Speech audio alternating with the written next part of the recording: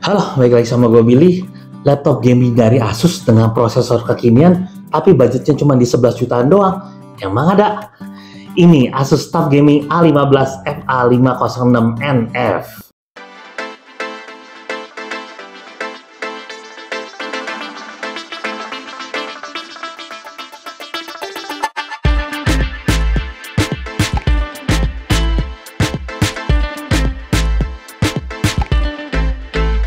Laptop yang satu ini tuh bakalan cocok banget buat anak kuliahan gitu yang mau ngedit-ngedit konten lah. Atau yang pengen laptop gaming tapi dengan budget yang terbatas. Alias kaum Kere Hore gitu. Ya karena harganya itu loh yang masih terjangkau ya. Tapi udah menggunakan prosesor yang cukup kekinian juga. Dia tuh menggunakan AMD Ryzen 5 7535HS. Udah prosesor seri baru nih, walaupun memang ya bukan yang terbaru juga. Untuk RAM-nya sendiri, dia tuh udah yang 16 GB out of the box. Walaupun ya yang satu ini tuh masih satu keping doang ya. Tapi dia tuh udah DDR5. Selama pengujian memang sengaja kita nggak tambahin satu keping lagi. Karena sebenarnya DDR5 itu kan udah langsung otomatis dual channel. Walau ya dual channelnya itu tuh semi dual channel lah, nggak full kayak gitu menurut gua.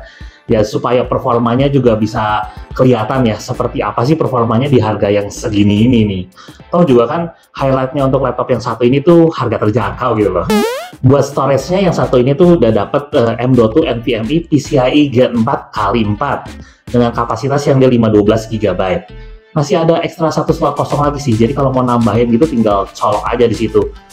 Dan kalau gue lihat ya pas gue bongkar bagian dalamnya ini, sebenarnya gue tuh menemukan satu area kopong kayak gitu yang sebenarnya bisa dimanfaatkan buat storage ketiga gitu di situ. Ya taruh hard disk atau zaman sekarang jangan hard disk juga lah ya. Gue dibawa kemana-mana, taruh SSD gitu di situ sebenarnya muat, tapi kayaknya tidak dimanfaatkan lah. Or kalau misalnya nggak storage ya bisalah dipakai area situ tuh area kopongnya buat membesarkan baterainya. Jadi yang nggak ada area kopong ya. Ngomong-ngomong nih buat speed storage-nya, ini tuh dia rata-rata read-nya gue dapet biasa pengujian 4 kali itu di 4900-an.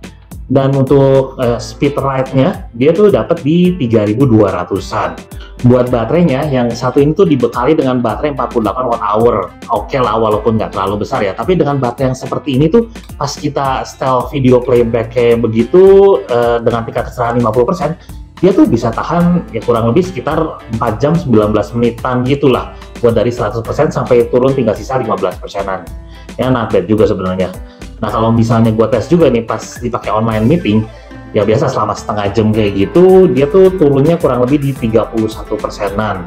Ya memang agak sedikit boros, tapi masih oke lah.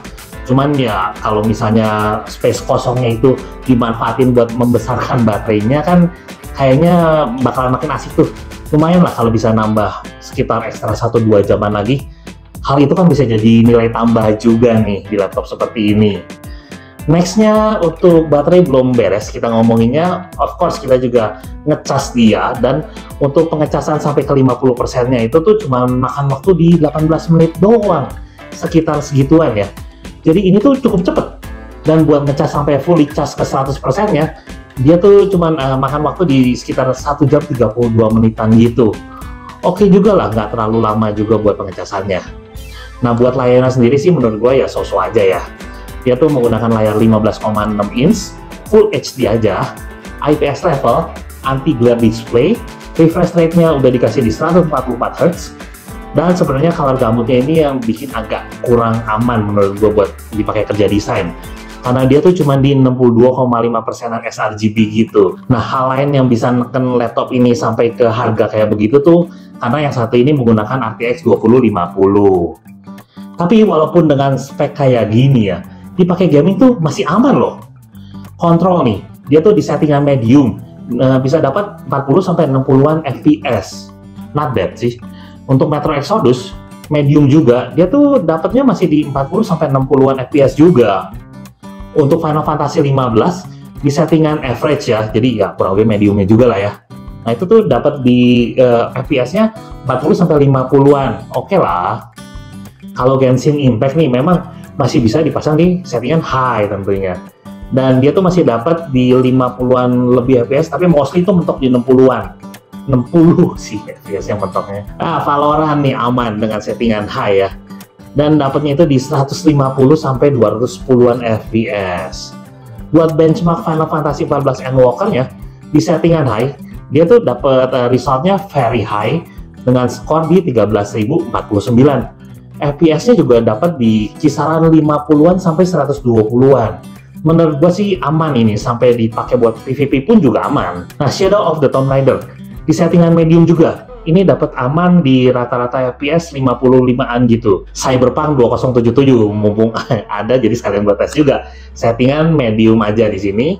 Nah, ini tuh bisa dapat rata-rata FPS-nya di 53. Walau dengan catatan ya, ini tuh tanpa ray tracing on. Next ke tes content creation-nya. Untuk Filmora 9 buat render video 5 menit 1080p 30 fps itu tuh makan waktu di 8 menit 20 detikan. Oke lah ini. Buat Blender Scene BMW-nya, dia untuk waktu rendernya tuh makan di 4 menit 18 detik. Not bad juga. Nah, sekarang kita geser ke synthetic benchmark-nya. Cinebench R23 run 10 kali, hasilnya tuh hampir rata dengan rata-rata di 9702. 3D Mark Port Royal dia tuh dapat di 627 aja. Maklum ya, namanya juga RTX 2050 gitu. Time Spy dia dapat di 4177. Fire Strike-nya dia dapat di 9352. Sekalian juga dihajar stress test seperti biasa. Dan hasilnya mantap juga ini. Dia pas dengan skor 99,6%. Dan panasnya sendiri juga menurut gua pas dihajar kayak gini tuh cukup manageable, cukup terjaga lah. Suhu paling tingginya yang gua temuin dia cuma di 40,9 derajatan aja. Dan di bagian WASD-nya juga cukup aman, cuma di kisaran 33 derajatan doang gitu. Jadi ya kalau pas lagi kalian pakai main game gitu, aman nih buat jari-jari kalian, biar tetap lentik gitu. Laptop yang satu ini coolingnya menggunakan 2 kipas dengan 3 heatsink dan 3 heat pipes. Nah, buat bodinya sendiri dia tuh masih menggunakan bodi yang sejenis material plastik gitu, dan dengan desain yang meka-meka. Ya kalau menurut gua sih, gua lihat desain kayak gini, ini tuh sepertinya desain yang agak lamaan gitu ya, sekitar mungkin desainnya mereka 2 tahunan lalu ya, kurang lebih lah. Karena setahu gua sih desain yang zaman sekarang ini lebih ke arah simple minimalis gitu.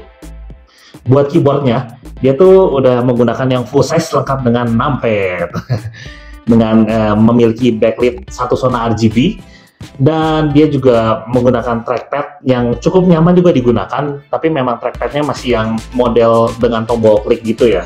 Buat beratnya juga nggak terlalu bikin punggung bengkok, karena dia tuh cuma di 2,1 kiloan kurang gitu deh. Dan untuk chargernya yang 150 watt itu tuh beratnya juga oke juga, cuma di 450 graman doang. Masih aman sih menurut gue yang saat ini buat dibawa jalan ya.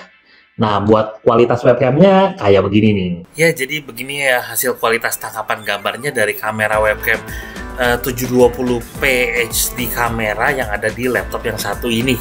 Nah, ngomong-ngomong ini juga kualitas suara yang ditangkap oleh mikrofonnya itu seperti ini ya. Dengan catatan itu noise cancellingnya udah gue aktifin juga di sini. Dan saat kameranya sedang digunakan nih, sedang memasukkan gambar, ada indikator berwarna putih yang menyala lampu di sini di sebelah webcamnya. Jadi dia juga menunjukkan bahwa ini tuh kameranya sedang aktif nih. Dan selain dari itu, untuk sistem pengamanan kameranya sendiri di sini tidak memiliki privacy shutter ya. Webcamnya kayak begitu. Nah, kalau buat kualitas suaranya sendiri, buat laptop yang satu ini dia tuh menggunakan 2 speaker. Nah, menurut gue sih ini udah lumayan enak ya. Treble, mid, dan bassnya tuh udah berasa. Walau ya of course dia bassnya bukan yang jedak-jeduk gitu ya. Namanya juga laptop cuy. Tapi gue bisa ngasih skor untuk kualitas audionya di sini tuh ya kurang lebih 8/10 lah. Aman buat dipakai nikmatin musik gitu.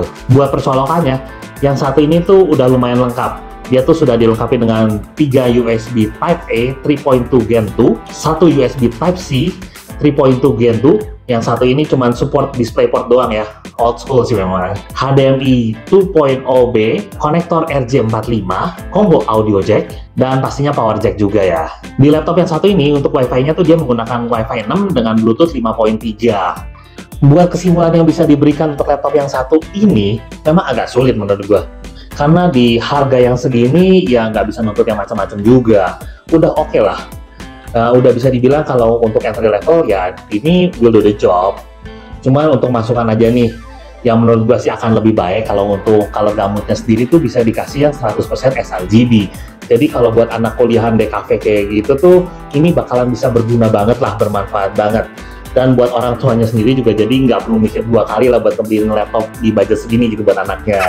Dan nggak lupa juga kalau laptop yang satu ini tuh sudah bersertifikasi MIL STD, jadi cukup kokoh juga. Dan untuk garansinya sendiri yang satu ini tuh sudah diberikan garansi 2 tahun dengan perfect warranty di tahun pertamanya.